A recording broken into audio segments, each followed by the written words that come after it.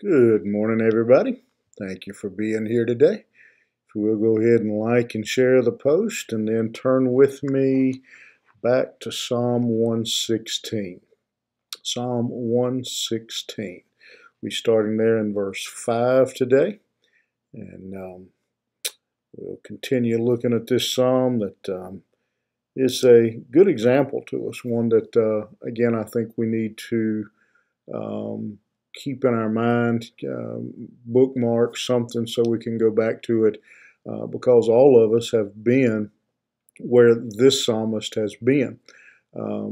This psalmist has been in some situation, whether it was a health situation or an enemy, something had threatened the very life of this psalmist, and God had delivered him.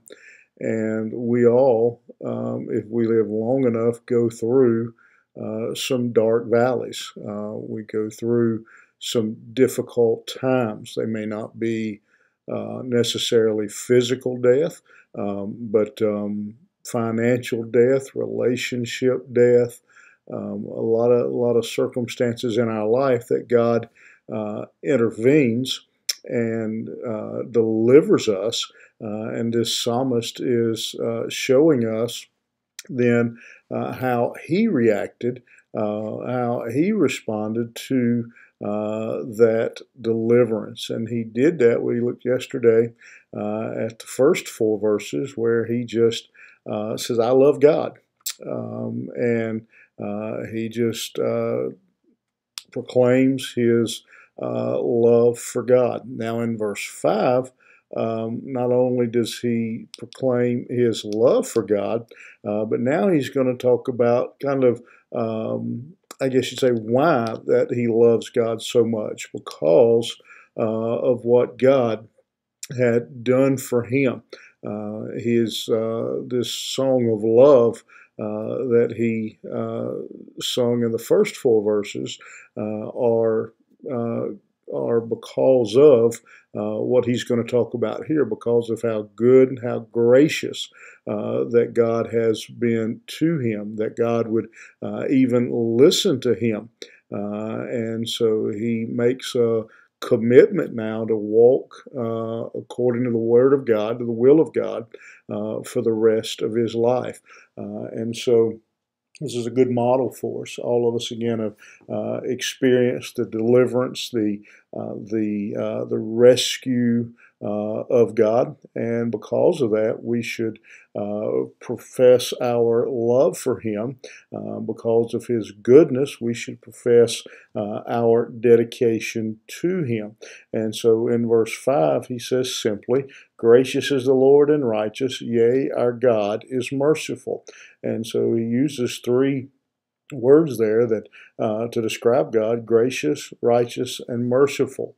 And again, these three words are excellent descriptions of our God, the attributes, the character of who God is. That He is gracious, that He is again a God who cares for his people, a God who is compassionate for his people.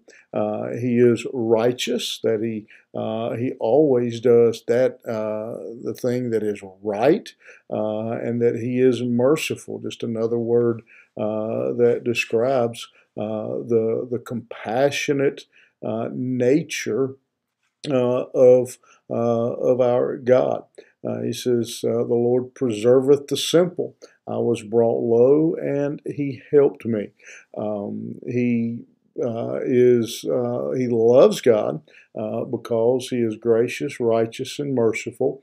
And in that graciousness and righteousness and mercy, He says He has preserved, He has protected the simple. And by simple, he means those that trust Him, those who put their confidence in Him, like a child trust their parent. You've seen, I guess all of us have seen or been watching a child that will jump off of a chair or a table or a wall or something, jumped and expect their father, their mother to catch them. They trust that parent because that parent has been good to them. That parent has been gracious and righteous and merciful, and so God, the psalmist says, has delivered me when in my childlike faith that I placed in Him, that He lifted me up and He protected me and He helped me when I was brought low. Return unto thy rest, O my soul, for the Lord hath dealt bountifully with thee. And so, because of that, he says, my soul can now rest. I can take comfort. I can take peace. My fear has been removed. I am secure. I am at peace because of what my God has done for me. For thou hast delivered my soul from death, mine eyes from tears, and my feet from falling. What a great verse. Delivered my soul from death, mine eyes from tears, and my feet from falling. I will walk before the Lord in the land of the living. And so he says he has, again, we don't know the circumstance, but in the psalmist's mind, he was at death's door. He had lost all options. He had no hope. Tears in his eyes. He was about to fall. And God had stooped down and rescued him. And so he says, for that, I will walk before the Lord in the land of the living. That would be a good life verse for all of us. I will walk before the Lord in the land of the living. What that simply means is I'm going to follow the Lord all the days of my life. And that is the commitment that this psalmist makes because he recognizes that God has been merciful and gracious and righteous to him. And as I think about these verses, I certainly, probably like many of you, can think of many times in my life where God has rescued me, many times from my own doings, my own mistakes, and God has rescued me and delivered me. But more importantly, I think a greater application of this passage, if you're a child of God, how well this fits and describes salvation.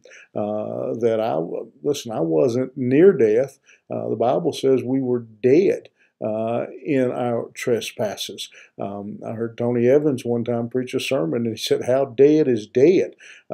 And he said, we weren't in the valley of the shadow of death when you were lost before you come to know Jesus Christ as your Savior. You were dead in your sin, dead in your trespasses, and God reached low. He came and He delivered your soul and dealt bountifully with you.